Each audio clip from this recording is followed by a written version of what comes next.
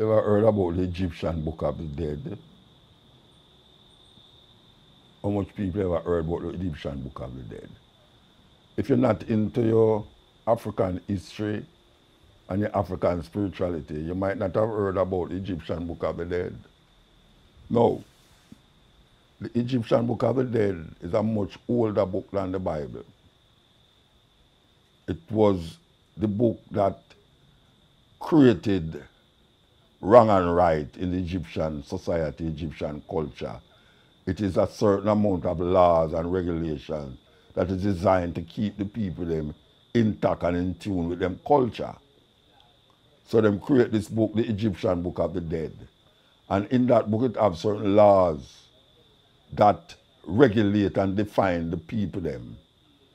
Now, when we hear about Moses and all these people, and them say Moses gave the 10 commandments. Moses gave 10 commandments out of those 42 what them call negative confessions. You have to find that book, it's named the Egyptian Book of the Dead. One of them most popular one is by Wallace Budge.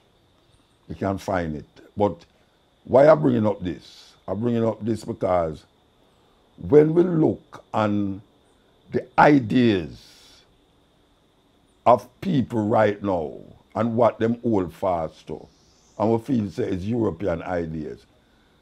The 10 Commandments is just part of 42, what was in Egypt. How we know that? We know that because when you look on the Bible and it says, thou shalt not kill.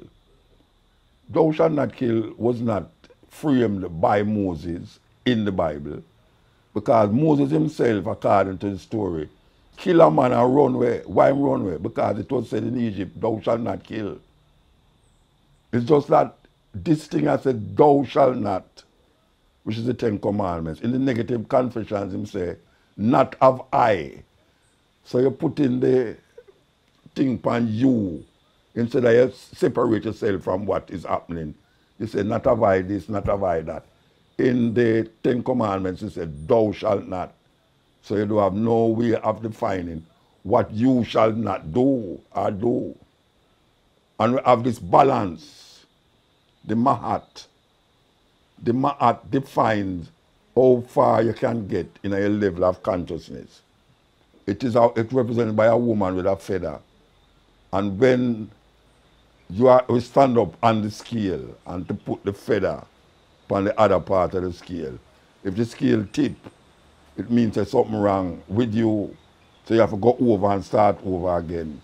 To say if you are fit enough to pass that gate of consciousness and righteousness. We don't have that.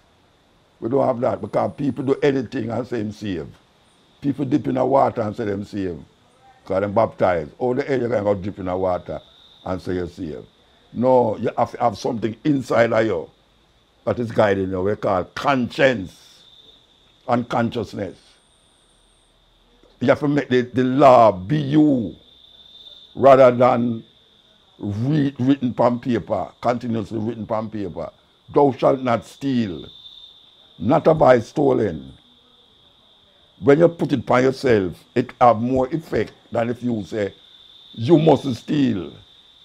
You don't hear nobody come and say, boy, me mustn't steal, you know.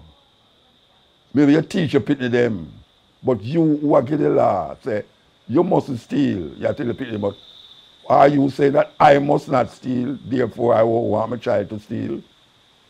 That is the Egyptian way of saying, look here, what is wrong and what is right. And it all twined up into the culture, not into some weird thing. They don't separate spirituality from culture. Culture is what defines a people. And all other things come out of culture. No care what you one want to say. The Arab, them tell the woman must do this and do that. It's a culture, it has nothing to do with religion. Because you have some people say religion over there, you have some denomination that call themselves religious. But when you define it, it's coming out of a culture. So depending on who you are, where you are, and what identity DNA you have, that culture define you. You know, in Arabia, man, them say, woman must go to a road by herself. That is not no Islam, that is culture. One in Africa, a man have 20, 30 wives. That is not religion, that is culture. Because that culture might not define a next set of people. So culture is the basis of all human existence and foundation. And we have to understand it from that level. So when we set laws, like how them set it in Egypt, it's not that them setting it to define a religion. The negative confession is not a religious perspective. It's a cultural expression of a people that is keeping them society intact. And that is how we must look on the laws them. Not as religious laws, but as laws that define a people in them cultural expression, in a them environment. All right.